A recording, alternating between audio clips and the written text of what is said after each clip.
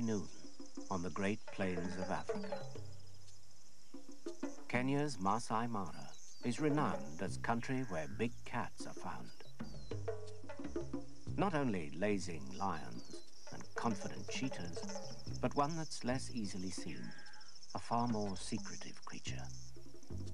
Truly a cat that walks by itself, the leopard is intensely shy. It's not rare, but it is seldom sighted. Its solitary and menacing form masked by the colors of Africa. In long grass, a leopard can move quieter than the wind, a dappled shadow slipping through the stems. It can lie out under a tree and look like sunshine sifting through the leaves. This is the tale of one such secret leopard.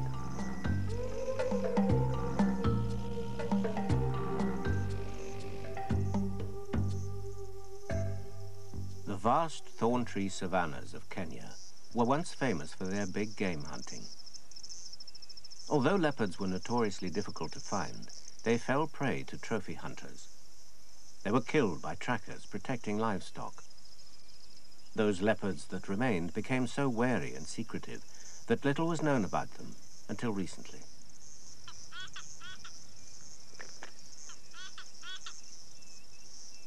Just very occasionally today, a leopard will allow a careful approach and so afford us a glimpse of how it lives.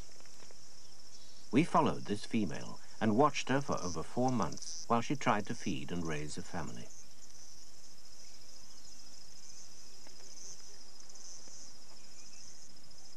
It's November, and this is yesterday's kill, a gazelle, which she put in a tree for safekeeping.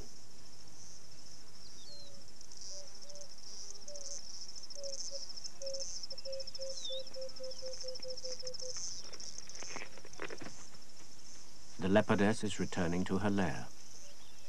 The cover of the long grass and the scatter of trees and thickets to hide in make the Masai Mara ideal country for leopards, enabling them to hold their own against the competing lions and hyenas. It was on this ridge that the leopard cubs were born 4.5 months ago, in July.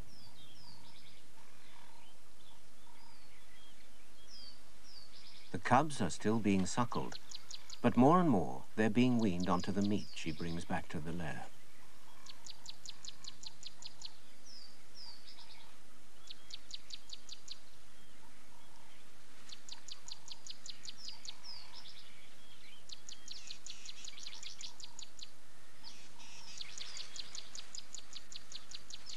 They compete vigorously for a share of the gazelle.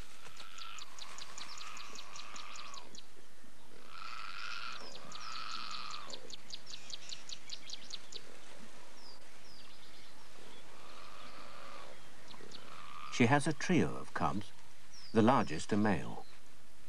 But because there are so many predators around, it is unlikely that she'll manage to raise all 3 beyond this playful stage.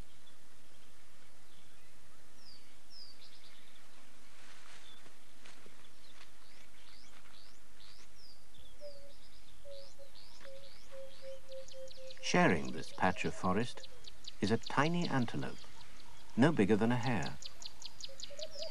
Dik-dik live right under the leopard's nose and avoid being eaten only by using their own highly active noses and by being even more secretive.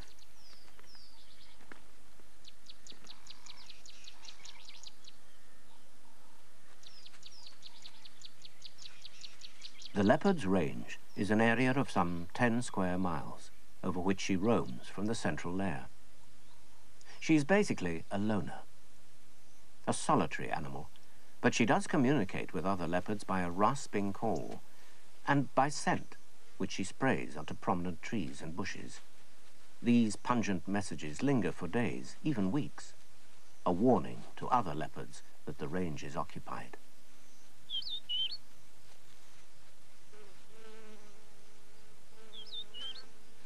A female leopard doesn't actually defend the area in which she lives.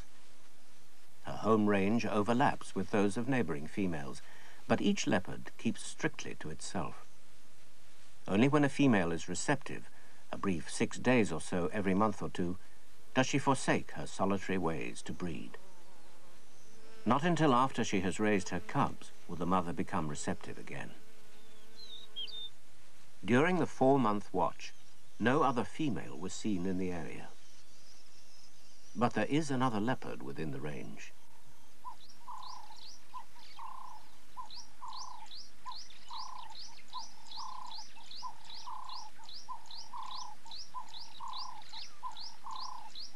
Unmistakably male, with his more powerful build and broader muzzle, he's half as big again as the female, and probably weighs 120 pounds.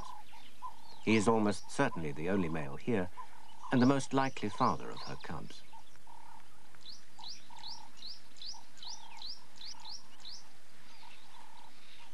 In all the Mara, there may be only 30 male leopards. Each is even more elusive than the female. With cold yellow eyes, he watches his world. But of him there is little more than the occasional glimpse.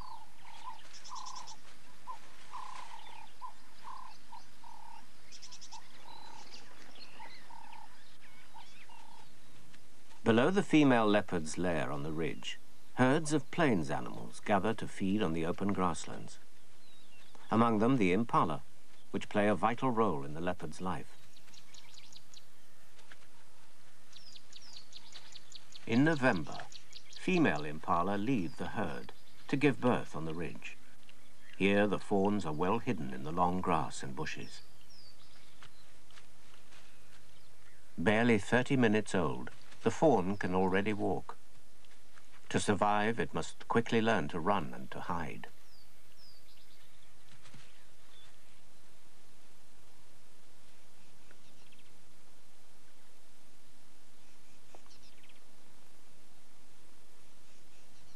The leopardess knows that a lone impala female usually has a fawn nearby. Such opportunities are not to be missed.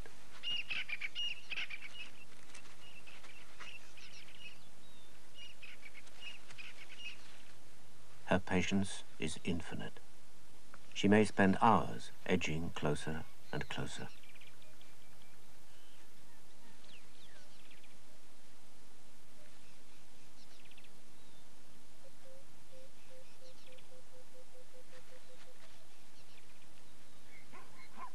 She can track her prey just by its scent, staying downwind while sneaking through the long grass cover.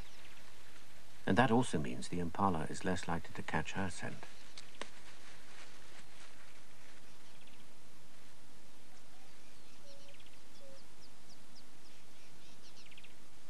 She moves nervously away from her youngster. She doesn't see the leopard. The leopard is unaware that the fawn lies hidden so close and searches a new area.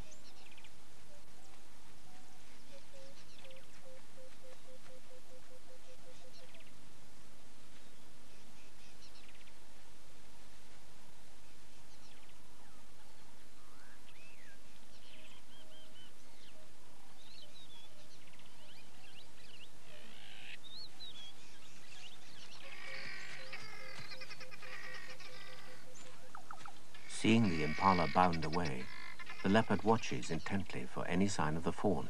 It has obviously been left behind. But where?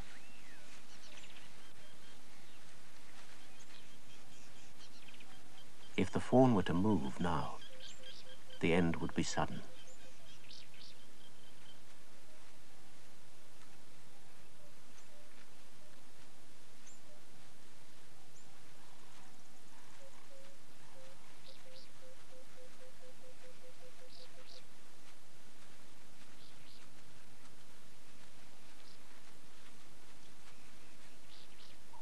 For all her hunting prowess, the leopard misses more often than she kills. The same is true for most big cats. The female impala will feel it is safe to return to her calf only when the leopard is long gone.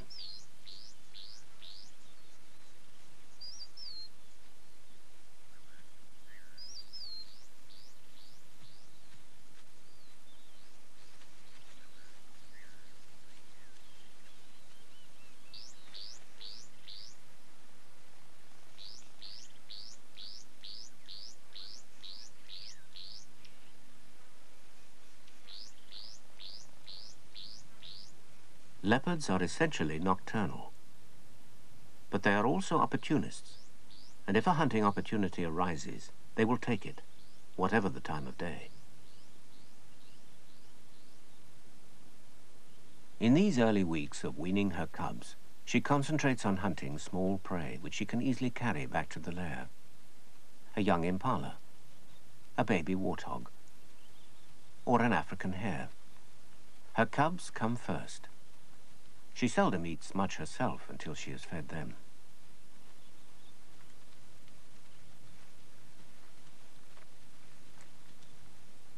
An indication of her lightning reflexes is her ability to catch and kill a vervet monkey.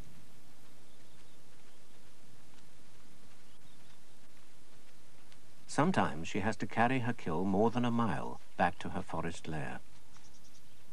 There, in seclusion and under cover of darkness, the leopard family will feed.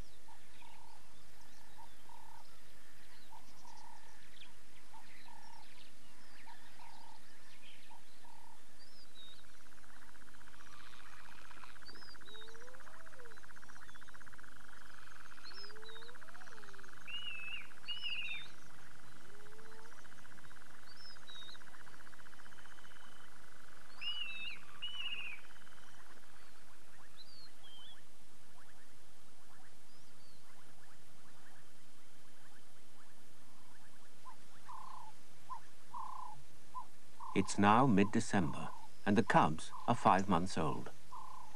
Time for them to venture out.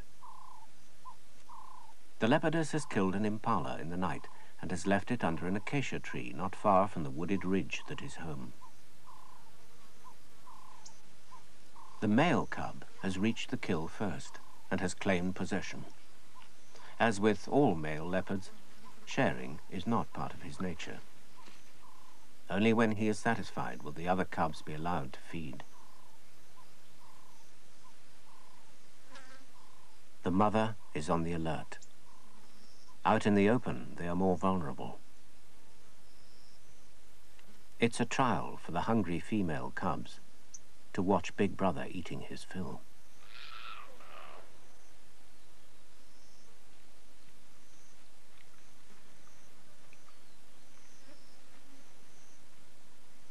The female's concern is well-founded. The smell of the carcass attracts other diners, dangerous ones, hyenas.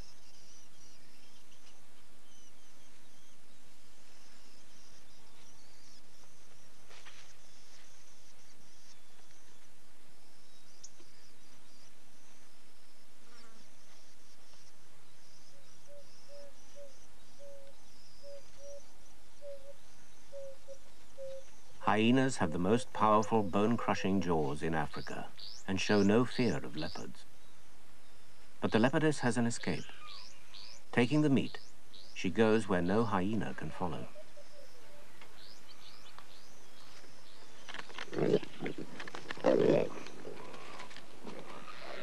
Even in this emergency, the young male is still annoyed at having his meal taken from him.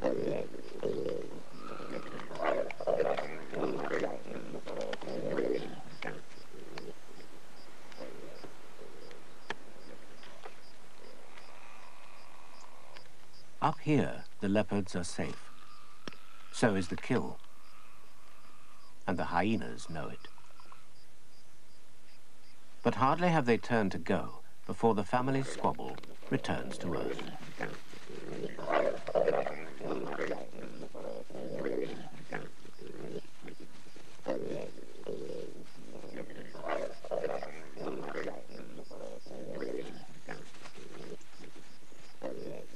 The mother does not try to intervene.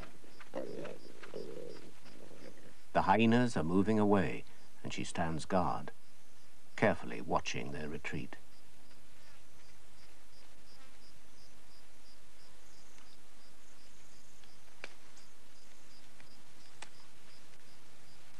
Only after danger has departed does she eat what little the youngsters have left.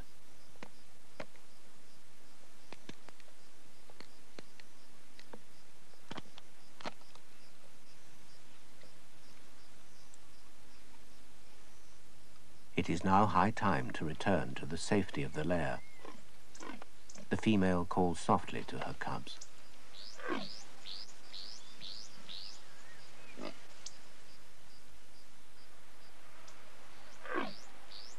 She's bringing them to heel before setting off.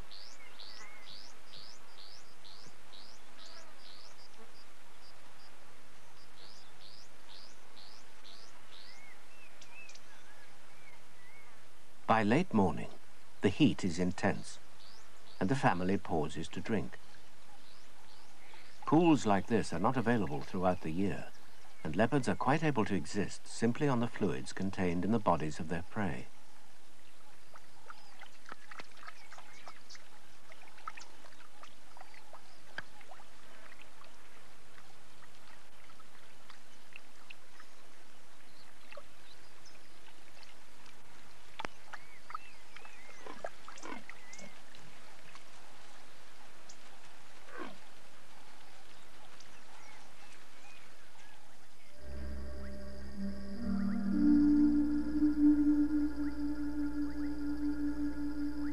It's now the end of December.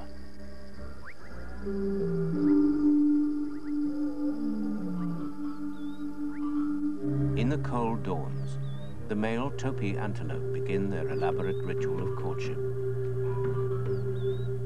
Among the animals of the Mara, a new season is beginning.